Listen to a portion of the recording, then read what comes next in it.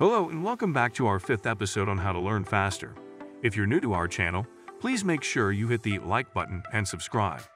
And also turn on the bell so you don't miss any future videos. So let's get started with the video. Learning can be a tedious task for many people. Unlike rote memorization, learning requires much more concentration and interest in the subject matter.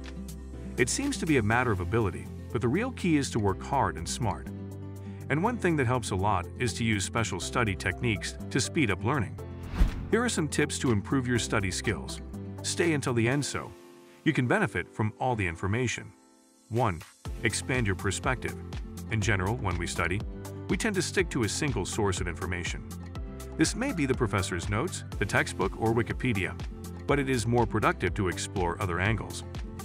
Try to find as many sources as possible on different platforms and in different formats, from books to videos to even talking to other people. Not only will this help you see the subject from a broader perspective, but it will also allow you to understand the essence of what you are trying to learn. 2. Fragment the information and review it regularly.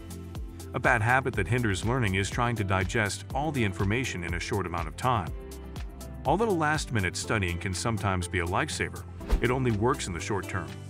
If you really want to learn for the long term, it is best to review frequently and in chunks. Divide the subject into sections and devote yourself to studying only one section per day. This will make it easier to cover all the information, and it will stick with you for the long term. 3. Simulate your mind with a variety of topics. Have you ever felt like you couldn't study for more than a few hours?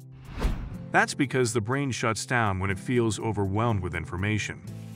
The mind categorizes all the knowledge it absorbs to make it easier to remember, but at some point, it becomes overwhelmed with the same content.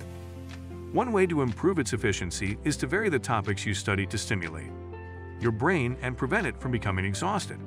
Of course, you should not try to study 3 major subjects at the same time.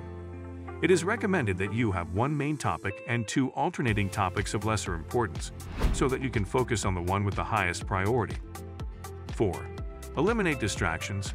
Many people assume that they can pay attention to several things at once, or multitask, but this is simply a myth. Multitasking only divides our mental attention and prevents us from performing at our best in any of the activities we are doing. So when you go to study, make sure you don't have any other distractions that can divide your concentration. Unless it is something urgent, it is better to dedicate yourself 100% to studying. 5. Study aloud. It may sound silly, but reading aloud what you are studying activates other areas of the brain that help you integrate the information into your memory more easily.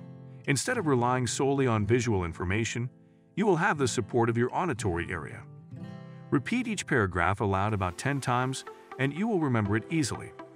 6. Get some rest. No, studying all night will not make you learn more.